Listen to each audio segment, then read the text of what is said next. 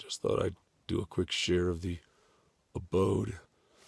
That is the daytime mode for Camp One. Brought these straps so that I could hang stuff to dry, like that washcloth. Just washed my face for the first time in a week, which was good. And trying to use the intense sunlight to disinfect those pants. Yeah. I've got a sleeping bag underneath this pad to insulate, and the main sleeping bag is right here, which I'm using as an armrest, and other gear here.